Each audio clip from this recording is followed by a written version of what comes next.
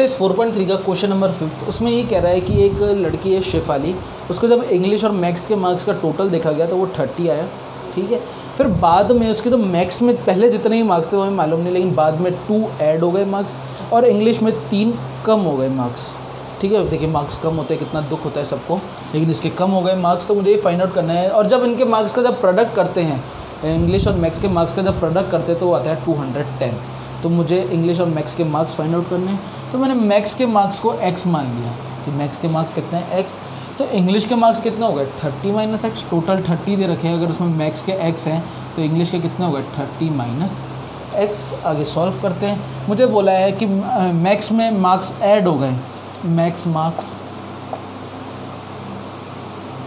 Is equals to x plus 2, English marks is equal to x 30 minus x minus 3, तो ये हो गया 27 minus x, 27 minus x. और जब बोला इनका प्रोडक्ट करते हैं तो आता है 210, तो x प्लस 2 और 27 माइनस एक्स का जब प्रोडक्ट करते हैं तो आता है 210। सॉल्व कर लेते हैं। तो x को 27 से मल्टीप्लाई करा तो 27x, x को x से मल्टीप्लाई करा तो माइनस एक्स स्क्वायर, 2 को इससे करा तो 54, माइनस 2 को इससे करा तो 2x is equal to 210। Like terms को सॉल्व कर लेते हैं। ये प्लस का है, उधर आगे माइनस का हो जाएगा, तो 27x माइनस 2x तो 25x minus x square plus 54 is equal to 210।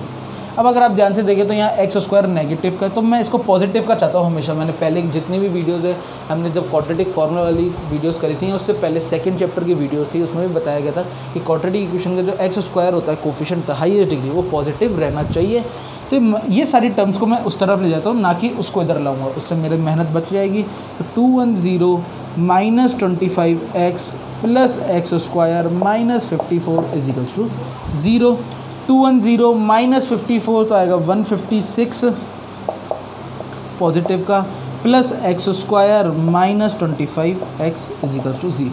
ये मेरी एक क्वाड्रेटिक इक्वेशन फॉर्म हो चुकी है। मुझे इसका पहले नेचर फाइंड आउट कर लेता हूँ, फिर इसका क्वाड्रेटिक फार्मूला से इसके रूट्स भी सॉल्व कर लेंगे। तो a की वैल्यू मुझे दे रखी है 1, b की वैल्यू दे रखी है माइनस 25 और c की वैल्यू दे रखी है 156। सॉल्व कर लेते हैं। पहले इसका d डिस्क्रिमिनेंट निकाल लेते हैं, b square minus 4ac, d is equal to b का स्क्वायर यानी माइनस 25 का स्क्वायर माइनस 4 इंटू 1 इंटू 156। 156 को 4 से मल्टीप्लाई करें तो आएगा 4 2 माइनस 624 और ये आ गया 625।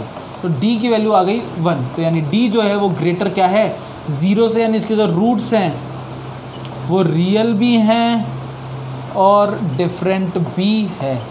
इसकी जो दोनों वैल्यूज आएंगी x की वो रियल भी आएंगी और डिफरेंट भी आएंगी।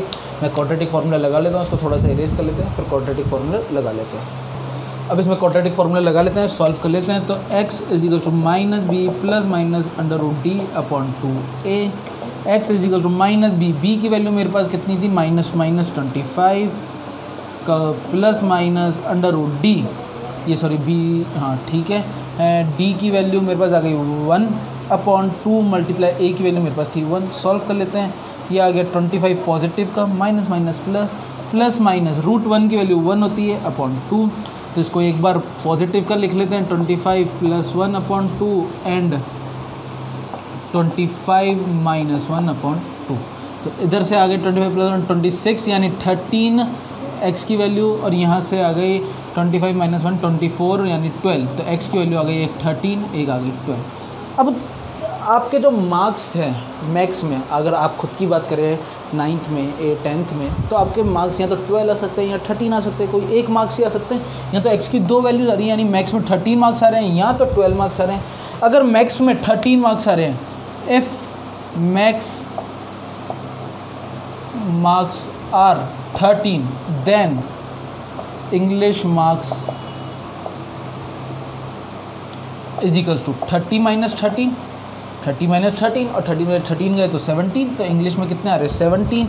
अगर if maths marks are 12 then English marks, तो इंग्लिश मार्क्स कितने होंगे वो बताने हैं मुझे। Then English marks is equals to 30 minus 12 is equals to 18।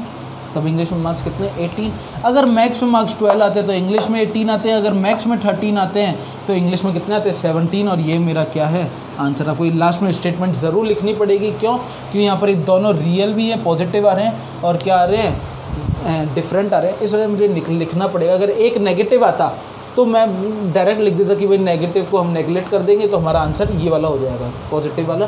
इन दोनों पॉजिटिव हैं तो मेरे को दोनों की कंडीशन के हिसाब से नीचे एक स्टेटमेंट ज़रूर मेंशन करनी पड़ेगी।